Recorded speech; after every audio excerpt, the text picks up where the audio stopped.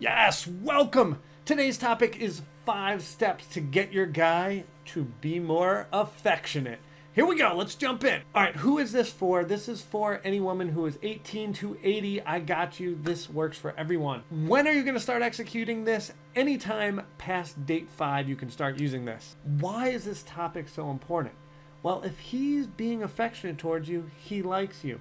If we get him to feel safe to be more vulnerable with you, that he really feels attached to you, he wants to be in your heart, he wants to get closer to you. So that's why we're doing this. The first step is to appreciate good behavior. A line that absolutely crushes in this is this: remember when you did X? That made me feel amazing. Can we do that again? So that line is appreciating him for good behavior and trying to get him to do it again. All right, step 2 is to not give more. A lot of people out there, including myself, we all think, let me model the behavior. If I model the behavior, then he will do it, and he will just see what I'm doing, and he will do it. That doesn't work. It just doesn't. And even if in a relationship you're like, clean all the dishes, I'm going to take care of the children more, I'm going to do more, I'm going to, plan more dates. No, that's not how men work. You don't do more. You actually ask for more so that he can come into the fold and so that you can appreciate him. That's how we get him. Does that make sense? It's confusing, right?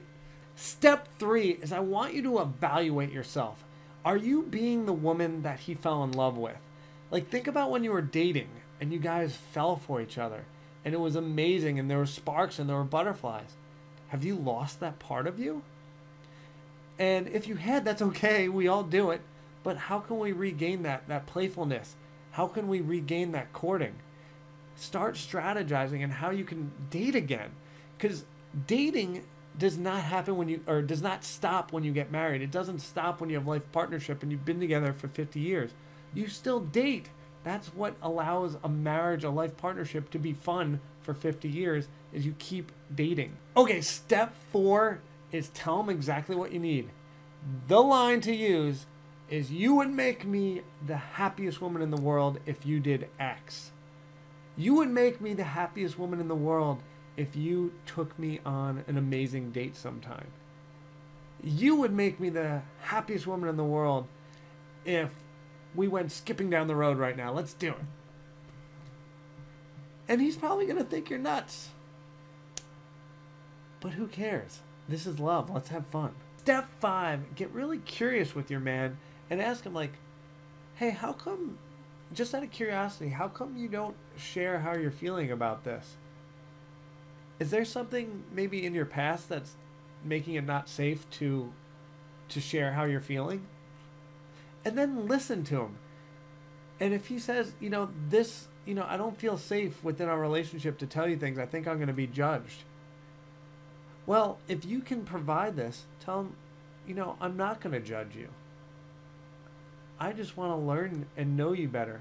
And I want to feel like we're a team. And as a team, I can't judge you. I can just love you for who you are.